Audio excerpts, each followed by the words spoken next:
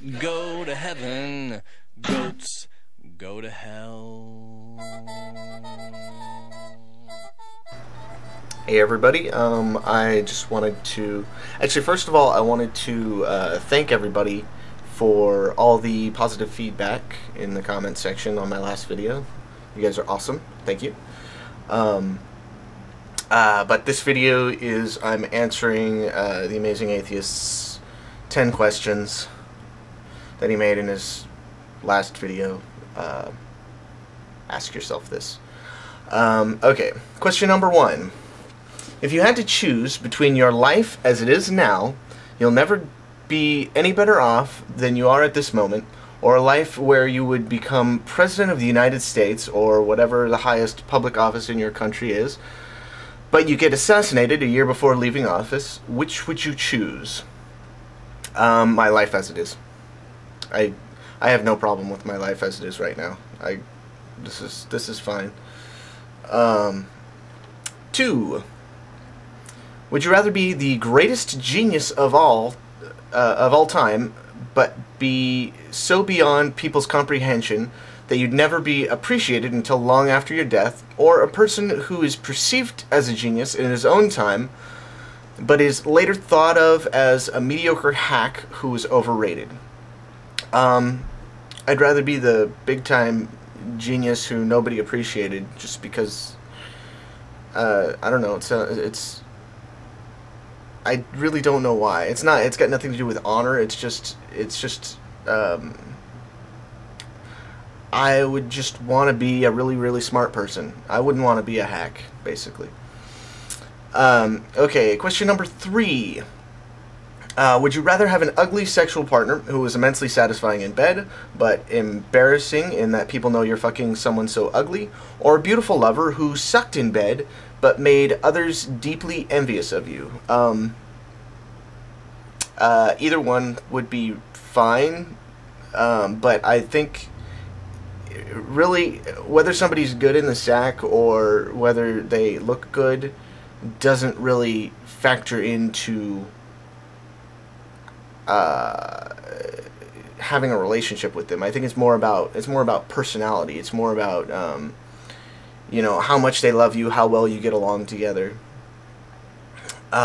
So I would say either one of those would be kind of sucky, but not that bad.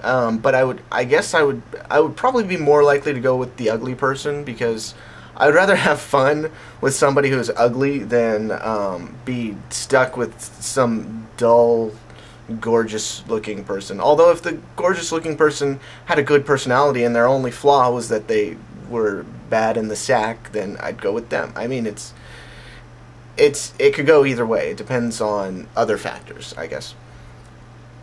Okay, question number 4. Would you rather be the lead singer of an extremely mediocre but popular rock band, or the world's greatest poet with a small fan following? I don't know.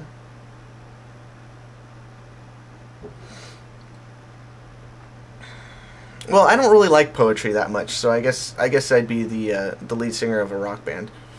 Okay, number 5.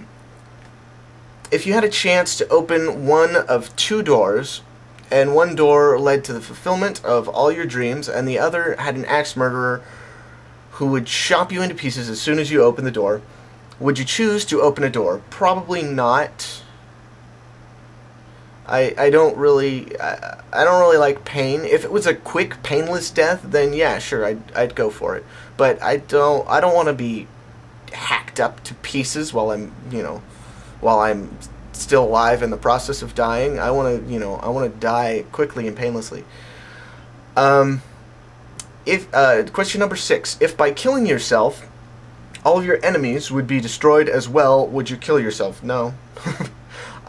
First of all, I don't really care that much as to what happens to my... Well, first of all, if I'm gone, then what do I care if my enemies are here or not?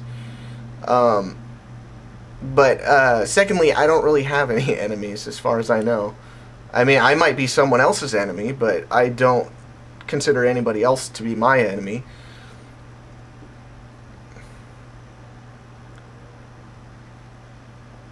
Okay, question number 7.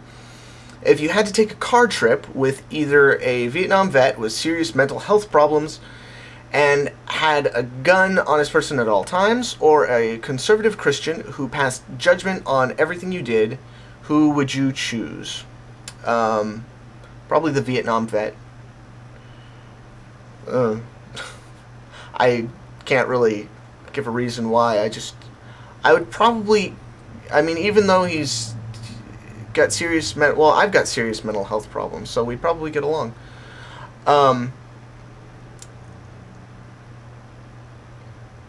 Question number 8. If you could obtain immortality by stomping a little girl's pet kitten, no. No. If it was just once, if you could, if I could have immortality by killing the kitten just once, I might possibly consider it. But every Christmas, for, I guess, I'm assuming for the rest of eternity? No, that's ridiculous. Anyway. Number 9, if you love someone with all your heart and they hated everything about you, would you shorten their life by 10 years if it meant they would love you in return? No. Because if you love them, why shorten their life? And also, if you love them, why alter their mind? I mean, obviously, something is happening to them that's altering their mind in some way, and so that's kind of, that's screwing with their free will. So it's like if you love somebody, you don't want to screw with their free will. That's just kind of stupid. Well, I wouldn't anyway. Number 10, if you died and went to hell, and it was every bit as horrible as the Christians say it is, and the devil offered you a 1-year reprieve from the agony of hell for each person you tempted to damnation, would you take his deal? I would say probably yes. I would try my best to figure out, maybe this is actually God, and he's testing me. He wants to see how. But I would put into place. I would say, okay, yeah, I'll do it as long as you offer these other people the same deal, or at least a very similar deal. If you offer these people, if you give them the chance to not be, suffering the damnation, then I'd do it. But I suppose if it was just like, if, he said no to that, I'd probably say no. Because, I mean, ultimately, I'm one person. My life doesn't really matter all that much. But, but then, of course, temptation, it's not like I'm, forcefully taking that. Yeah, sure, I'll do it. No problem. I've got no problem with doing that. Okay. So that's it. See you guys later.